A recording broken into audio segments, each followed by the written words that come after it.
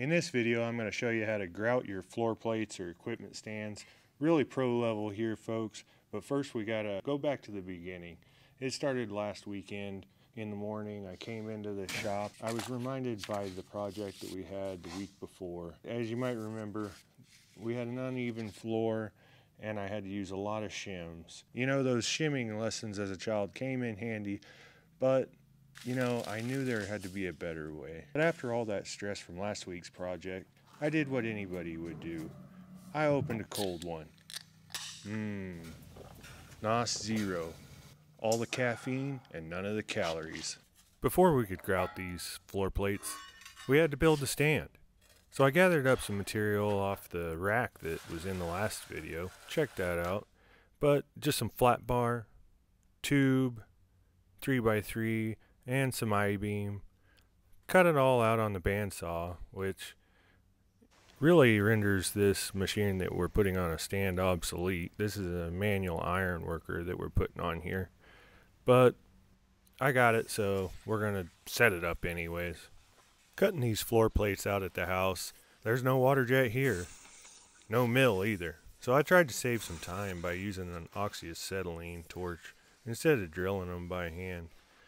Pretty rough holes, but you know, it is a little bit quicker. I always got to remember how to use the dang thing every time I set it up though. But I did start to smell some rubber midway through, and all I could think of is, I hope that that's not my tennis shoes. I couldn't think of anything worse. But after I was done, I saw that it was just the acetylene and oxygen hoses.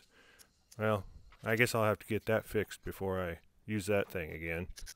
I got the metal cleaned up with a paint/rust stripping pad for the grinder that you can get at Menards, because it's going to paint this as usual. And pretty simple build here. Just all fillet welds all the way around with the MIG welder. 1/4 inch plates for the floor plates.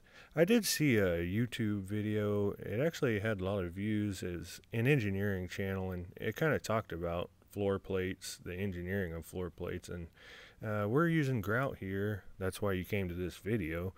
But you could actually, even if the floor plates are thick enough, then you don't need grout or anything underneath them, and that's another option.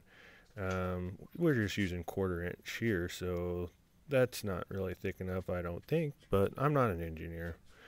We are laying this out here on the floor.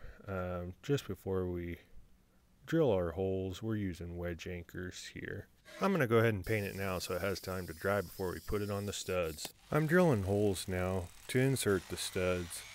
I got 7-inch studs, but I wasn't sure if those were long enough. I know what you're thinking. Jaden, 7 inches is definitely long enough.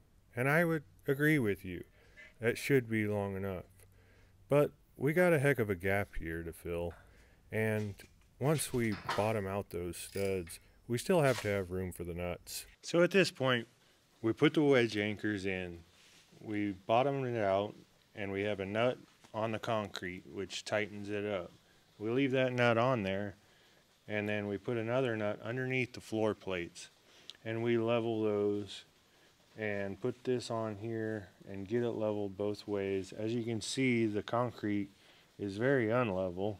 We have a little bit of grout here and a lot thicker over there.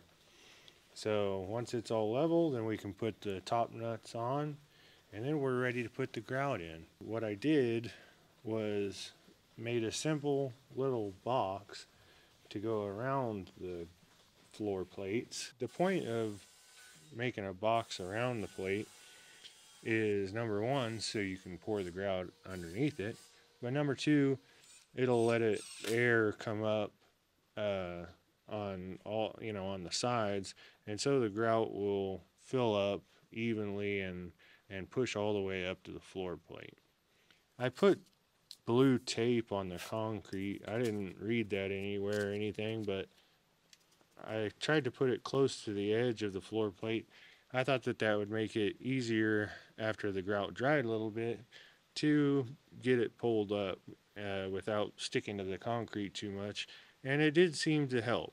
The bag of grout does have an amount of water that you're supposed to use on the bag, and I used close to the maximum.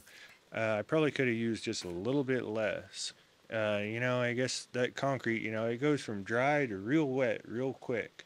The bag also did say to mix the entire bag, and I assume that that's because it has some additives to make it non-shrink and to ensure that it has all the right components. You need to put the whole bag, mix the whole bag, so that it's gonna still have the same properties. And then the last step is to, after it dries a bit, cut it with a margin trowel on the edges and pull up the old grout. Now, it was a little bit wet. It should have dried faster according to what I read, but so it was still a little probably too wet for when I did this, but as you can see here, it did dry completely. It didn't sag. I just kind of smoothed out the edges after I cut it. I think it got a real nice clean look. Be sure to share the video, and we'll see you on the next one. For a video suggested just for you, click the thumbnail on the left. For the latest video, click the thumbnail on the right, and to visit the channel, click the icon in the center.